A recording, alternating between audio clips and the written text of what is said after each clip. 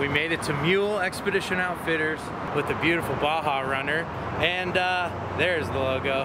Anyways, we're gonna go hang out with Joe, get a tour of the shop, and check out this build a little more. We saw it at Northwest Overland Rally.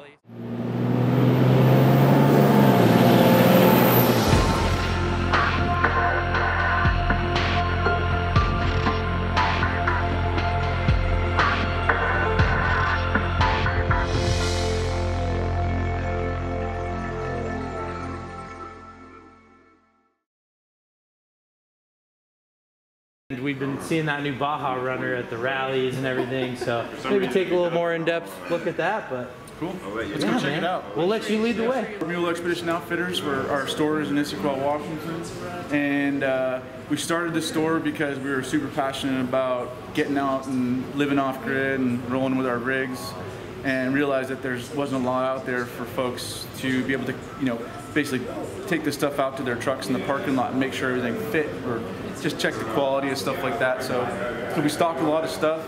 I had a blast checking out the shop with Joe, so check out that video if you want to see more about the Mule Expedition shop.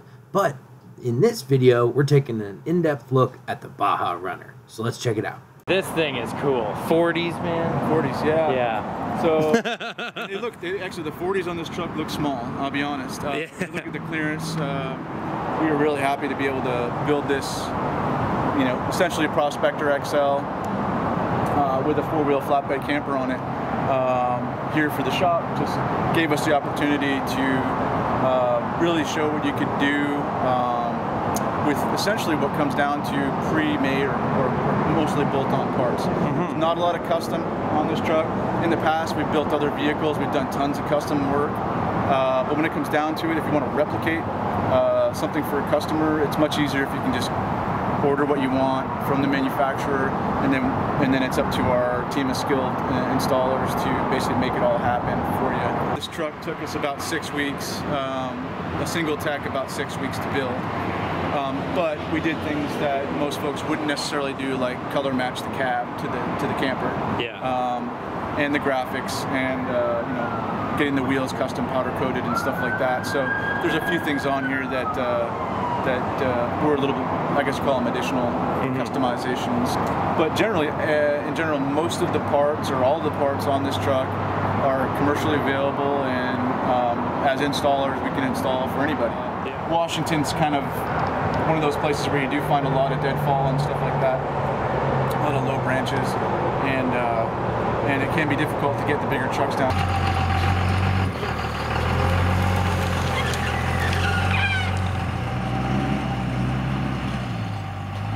Trucks down, but get out to Utah,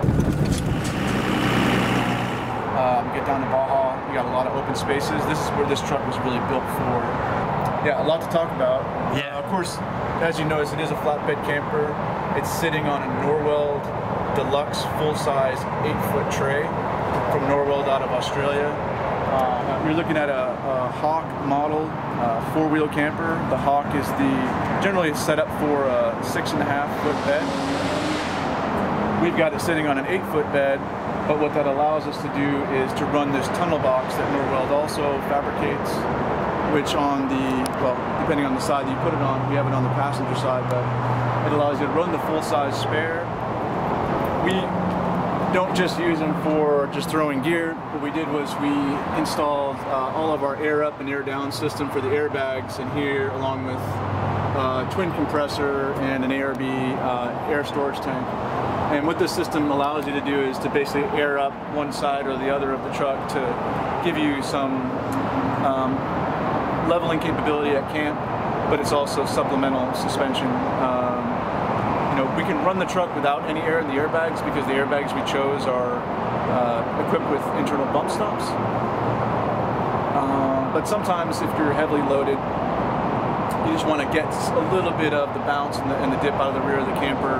The airbags can supplement the suspension that's in there. So this was one of the few custom parts we built for the truck.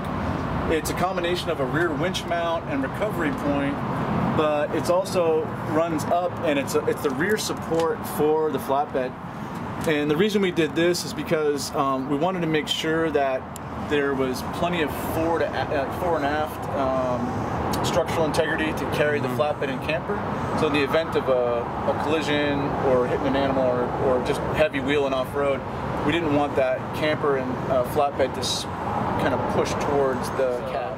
I come up 12.5K winch with synthetic line. We get the Factor 55 XXL recovery link. A couple of rigid backup lights there. Not too much for lighting on this truck. It didn't really. We got some big light cannons on the front that I'll show you.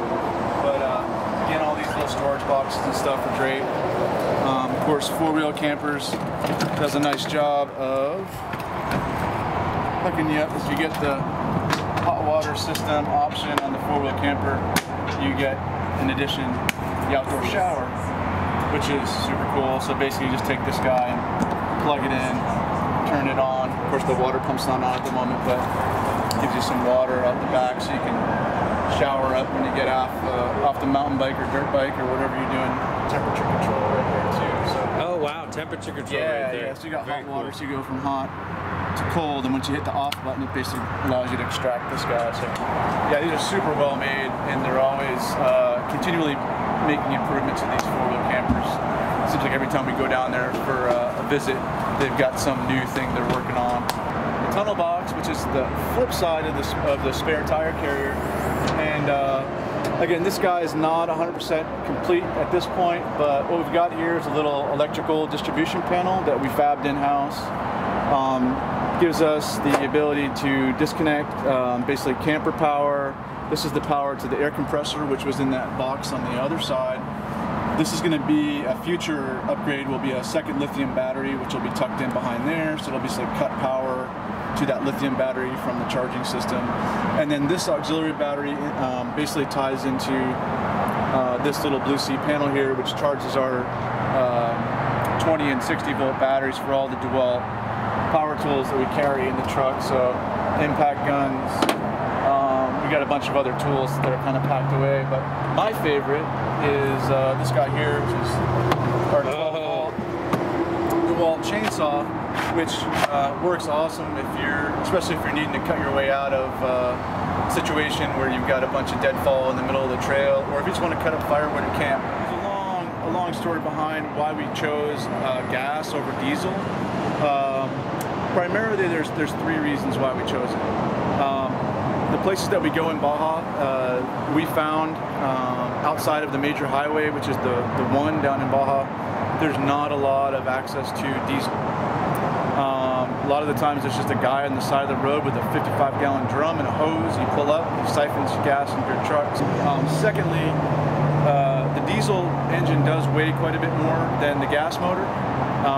From my experience, driving other customers' vehicles that we've done AEV XL Prospector style builds with, I generally feel like there's more front end weight. Weight transfer and stuff like that is something that's a lot more noticeable on the diesel trucks. This is the Baja Runner. So the Baja Runner in the Blade Runner font. I'm a big Blade Runner fan, so I kind of dug that font for the graphics. What we're looking at here, obviously, is the Seattle skyline. It's where we live. It's where our shop is. Mount Rainier in the background, and we got the MULE kind of coming up over the horizon, rising sun or rising moon, wherever you want to figure that one. But it does tell a little bit of a story. So this is kind of where we are, it's where we work. But what we really like to do is to get out and get into the desert. So actually, the other side's a little bit better of an image. But the graphic on the back of the camper is essentially the Gigantes Mountains down in southern Baja. And so you kind of go from the northwest down to the far south. And that's the reason we built this truck, was really to make those shuttle runs down there and camp and just see all the cool features and natural places along the way. Yokohama set us up with these XMTs, which is their new super hardcore mud terrain tire. And I'm going to be 100% honest, when they first sent these tires over, I thought, man, these things are going to be noisy, they're going to ride terrible on the highway, and it's just not going to be a long-term solution for this truck. Well, I was 100% wrong on all accounts. These tires are Probably quieter than some of the AT tires I've run. Super nice ride, and obviously, given the spacing on those lugs, the traction off-road is incredible. Yeah, they look really aggressive. I like the looks of them a lot. Yeah, super good. And the space between the lugs. And this is something like you normally would see like on a heavy-duty military vehicle. This spacing, so shedding mud and stuff like that is pretty much what these tires are designed to do. What we're using is kind of a mix of AEV's 3-inch lift kit. We did pass on the Bilstein 2.0s that come with the kit. They're an emulsion shock, and given the amount of weight that we're going to carry and the places that we're going to take the truck, we thought that it would be better suited to have a remote reservoir to keep that nitrogen and oil separate, so you don't get a lot of suspension fade when you're going down those washboard roads. And additionally, we went to a 2.5 shock body, so we could run a larger shaft just to make it extra beefy, because you know, a lot of weight on the rig, you're going off road, you don't know how you're going to be loading those shocks, and you know, if you're out in the middle of nowhere, you want to have overbuilt versus underbuilt, or maybe just something that's going to be right on par. But ADS custom made us a set of pin top, piggyback, 2.5 remote res shocks. We have those on all 4 corners. So far the ride quality's been just unbelievable. ADS, piggyback, remote res shocks. Again, guys, look them up. ADS, fantastic little company out of Arizona. And Arizona Desert Shocks, I believe, is what ADS stands for. And these guys make a phenomenal product. And the nice thing about them too is the suspension for this truck is 100% custom. There was no off-the-shelf option for us, given the weight that we were carrying, and being able to contact ADS. And within 4 weeks, we had a set of shocks for the truck, which is phenomenal. And right out of the box, I mean, they pretty much nailed it. We gave them a couple of different measurements, extended compressed length that we needed, and the style of vehicle was going on, and then how much weight we were going to be carrying on the vehicle in addition to the actual weight of the vehicle itself. And the truck rides amazing, like a Cadillac. And then, of course, high mark fender flares. I think we talked about that earlier. Clearing those big 40s is pretty much a necessity. And then, of course, AEV's Prospector front bumper. It's a beautiful bumper aesthetically and functionally. We've installed a ton of these on full-size trucks, and of course on the JKs, and at some point when they release it for the JLs, we'll be doing a similar bumper. These really nice heavy-duty recovery points, which tie directly into the frame, which is killer. And again, we got the come up 16.5 on the front, a little front-facing camera here, so I can see over the, when I can't see over the hood, I can see what's going on in front of me. And of course, Vision X light cannons. Again, like I said, these are really the only additional lights we have on the vehicle. But if anybody's had a chance to look at these Vision X multi-LED cannons, whether you get them in the 4s, the 6.5, or the 8-inch cannons, they are extremely bright. Extremely, yeah, they're pretty amazing lights, for sure. So if you're looking for a very subtle look to the front of your vehicle without putting on too many light bars and things like that, but you still want that off-road lighting capability, definitely check these out. I run them on my Colorado, and it's pretty much all we need. It's like turning daytime on. Another little thing we did is on the come-up winch, we did relocate the solenoid behind the grill there. You sort of see that nested back there, and then we also put the plug in for the winch control right here in the center of the grill, so you don't have to pop the hood in order to, use your winch. Of course, all the come-ups do come with remotes as well as a standard feature, so we do have that option to run it off a remote. So if I'm way out, near a tree trying to get the winch line hooked up, and the wife's in the car driving, I can start, getting things prepped. Nice. From far away. Nice. That's awesome. What else? Yeah, AEV snorkel, again with the pre-filter on top. This guy's going to keep your airbox cleaner, and if you do get into a water fording situation, obviously it's going to keep the water out of your engine. One thing I need to point out, we've got ARB air chucks on both sides of the truck. Being a larger truck, when you're wanting to air up, even a 30-foot hose isn't going to be enough to get you from one side of the truck to the other. So generally speaking, it's easier to just plug in on this side, air up your two driver's side tires, and then flip over to the other side. There's an identical air chuck in the identical location on the other side. That's pretty much the outside, as far as I know, unless I missed something. Do you guys want to check out the inside? Yeah, of course. I don't know. I mean, no, let's just, yeah. So for that, you guys are gonna have to check out the next video where we do a full interior walk around.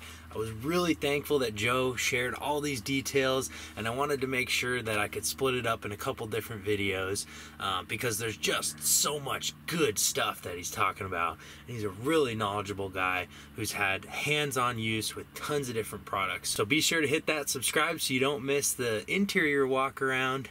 Check out my other videos. Got tons of travel videos and walkarounds of other rigs. Also just got downtomob.com up. Got all sorts of different things there, and it kind of connects all the media outlets and everything that I'm doing right now. Drop a comment, let me know what you think, and of course, the only question is, are you down to mob?